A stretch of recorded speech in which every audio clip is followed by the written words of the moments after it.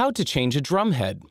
Change your drum heads between gigs or before you go into the recording studio to keep your drums sounding fresh and lively. You will need a drum, a tuning key, a plastic sandwich bag, a sticky note or other removable marker, silicone spray or grease, a new drum head, and drumsticks.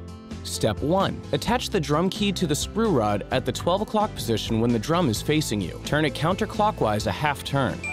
Don't loosen all the screws on one side of the drum at once, because it might warp the rim. Step 2. Continue loosening every rod on top of the drum head a half turn at a time in this pattern. The one directly across from the last one you loosened, the one directly next to it as you go around clockwise. Repeat. Step 3. Hand loosen and remove the screw rods, as well as any washers and adapter claws. Place them in a zipper sandwich bag and set them aside. It's a good idea to return the ring hoop to its old position, so you may want to mark the 12 o'clock point on both the hoop and the side of the drum before you remove it. Step 4. Remove the ring hoop that holds down the drum head, then take off the old drum head.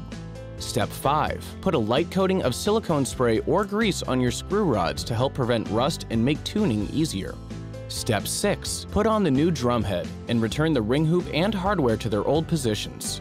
Step 7. Hand tighten all the screws using the same pattern as before, then follow the pattern with the drum key until you feel a good, strong resistance at each point. Step 8. Wait at least 15 minutes after you crank it down, the longer the better, to let the stretched out drum head get settled on the rim.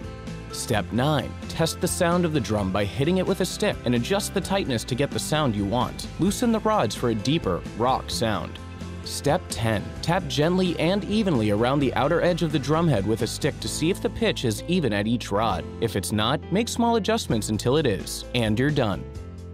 Did you know? Steel drums, invented in the 1940s, don't have heads stretched over a rim. So, except for the fact that these instruments originated from oil drums, they are technically not drums but idiophones.